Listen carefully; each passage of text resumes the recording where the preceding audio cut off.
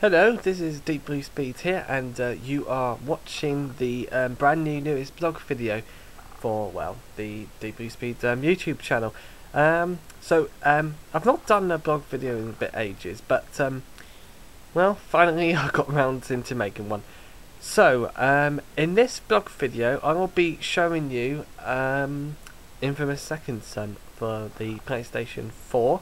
That's exclusive, and I've got the collector's edition. So in this video I just thought I'm going to show you quickly what's inside the collector's edition. So we better get started.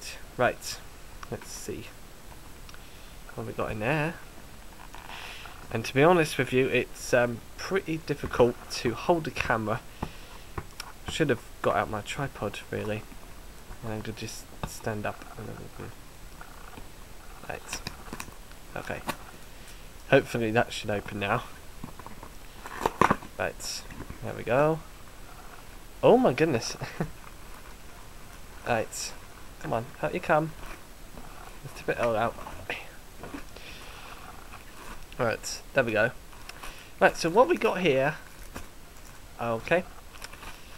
Well, first of all, there's a beanie hat, which is pretty much a replica of his hat here.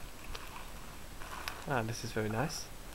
This does look the actual in the game. There's also some various badges there. So we've got this one. Okay. And then we've got another one of these. And there's plenty more button badges, which I think could go on your jacket or wherever. Okay, I think that's those. Then what we've got is the Delsin Rose jacket case. So basically it's Delsin's jacket, you know, as a case, and inside it whoops. One sec, I don't think I've got it all the way, but anyway, inside it is the actual game itself, and it's got it's got a different front cover onto it than the one you get for the standard edition, but this is only exclusive to the collector's edition here. There we go, and there's the back for it.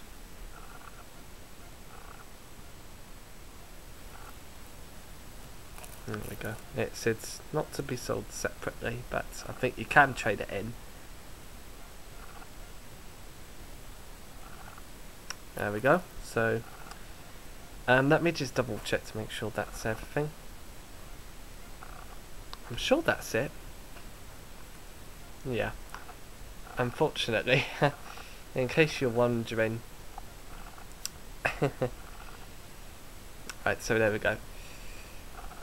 Okay, so that's it. That's what's inside the collector's edition. So we got the jacket case, we got the beanie hats, we got the game, and we got some various button badges there. So that's what's inside. And in the game itself, I think there's some extra content on there as well. Also, not forgetting there's the Day 1 patch as well, which gives more additional gameplay to it. I can't remember what it is, but I'm sure you'll look it up anyway. But I'm definitely certain that there will be some more content in the Day 1 patch anyway. So that is it. So that's Deep Blue Speed's blog video. So hopefully I should start uploading some gameplay videos of that anyway. So, well, in the meantime, then, this is Deep Blue Speed signing out, and I will see you again in the next video. Peace. Take care. Bye.